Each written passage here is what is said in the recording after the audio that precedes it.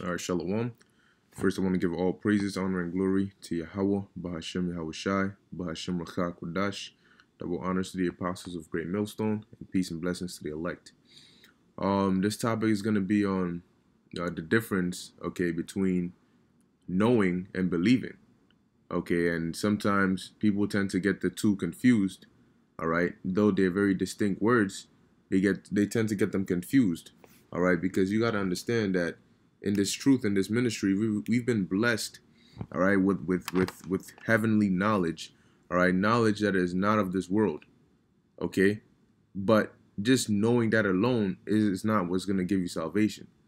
Okay, well, matter of fact, speaking of which, I believe there's a precept that says, all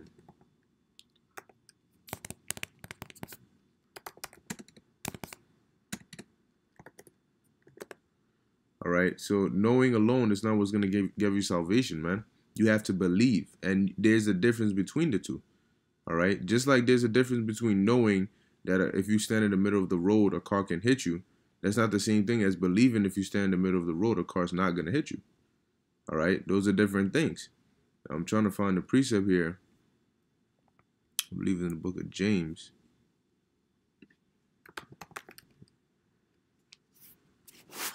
I want to say this name. And let's find James. Salakia. This precept, it hits the nail on the head, so I'm just trying to pull it up real quick.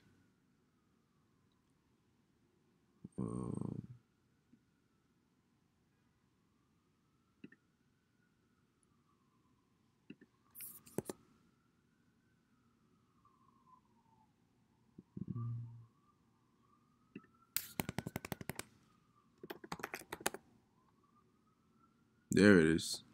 James chapter 2, verse 19. All right, so it says, matter of fact, this is what I was looking for. I'll start at verse 17. It says, even so, faith, if it hath not works, is dead, being alone. Okay, because you need the works to basically keep your faith alive. You know, because if you're claiming that you believe, which faith is a gift, all right, from the Most High, the scriptures say that, Ephesians chapter 2, verse 8, for by grace are ye saved through faith, and that not of yourselves, it is the gift of the Most High. So grace is the door, all right, the opportunity, the chance, the second chance. But you need faith to be able to go through that door. You see? And you have a lot of people who say, oh, I don't got to do anything. Look at how it's all connected. You have that grace, right?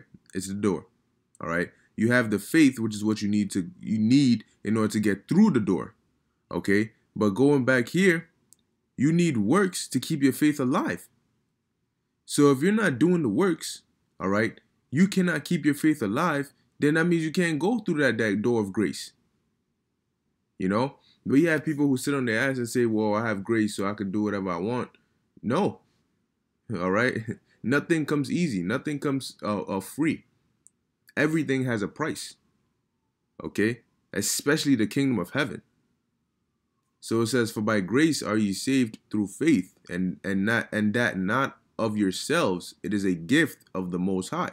See? It's a gift of the Lord. All right? So going back here, it says, even so, faith, if it hath not works, is dead, being alone. So that's basically, and really, if the Lord gives you the gift of faith, because you have to understand, the Lord did not give that to everybody. Also, the level of faith which the Lord blessed everybody with is not the same. All right? But the Lord ultimately did not give everybody faith. So here it is, if you have faith, all right, if the Lord gives you a little light, you should do your best to make that into a big light. You know, spread the fire. Okay, but if you're not doing the works, if you don't have any works to keep your faith alive, it's gonna be dead.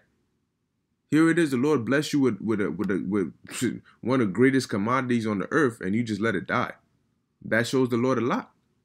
Okay, because you come into this truth, all right, but it's like I keep forgetting to put this thing on. Let me see if I can find that precept. It says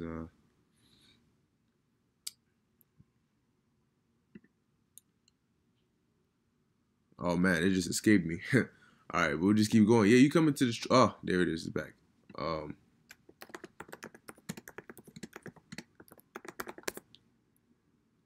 There's that, and then there's one more. It says, there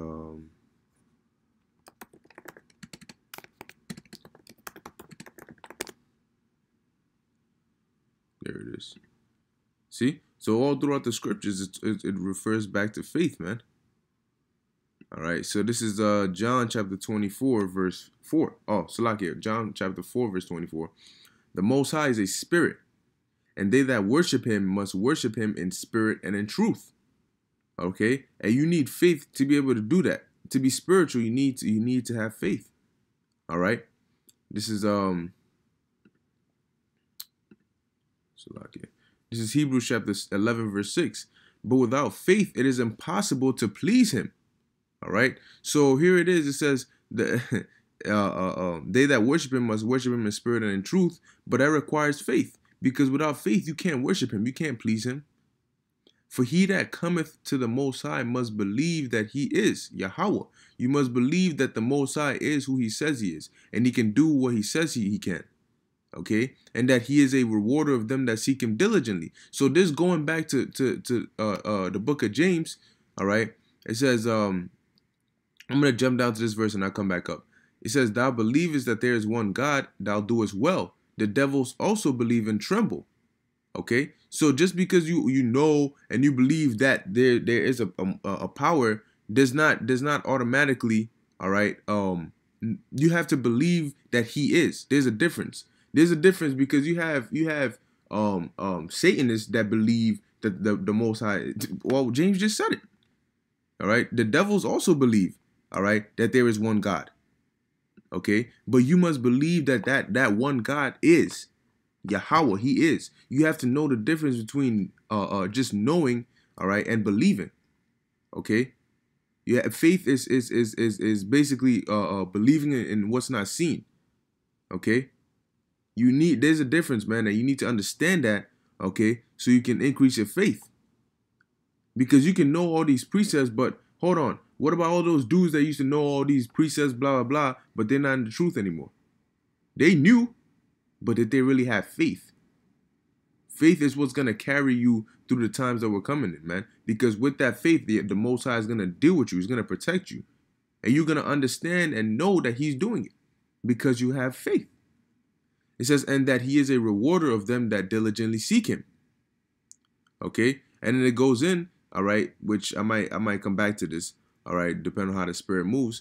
Okay. But it goes into how our forefathers, all right, how they, by faith, they did all these different acts, all right, things that some of us, if we were put in that situation, you'd be like, damn, you'd probably double think it, you know, but with faith, they did it. Okay, so going back to James chapter 2, I'll go back to 18. Yea, if a man say, thou hast faith, and I have works, show me thy faith without thy works. All right, and I will show thee my faith by my works. Because, like we just read here, faith without works is dead. So you can't show your faith without your works. You cannot come and stand here and talk about, oh, I have faith and I believe and so and so. If you believe, you do the works. If you have cancer and they tell you that you need to eat grass for 3 weeks straight, all right, to cure that cancer, but you're sitting on your ass like, nah, I believe exactly what you're saying. I believe that works, yeah. But you're not eating the grass. Do you really believe? It's either one of two things. You don't believe, or you must really love having cancer. You know? And that's what it is saying here, man. You cannot show faith without works, because it's not faith. It's just you talking. It says, and I will show thee my faith by my works. You see somebody going hard, constantly doing the works, constantly pushing the video, staying in the spirit, doing their best to please the Lord. Well, not only does it show us, but really shows the Lord that he really believes.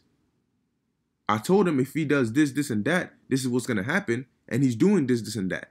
Because he believes and he understands that actions speak louder than words. Okay? Your actions show you. All right, somebody's actions show you their intent. People can lie. People can say whatever they want.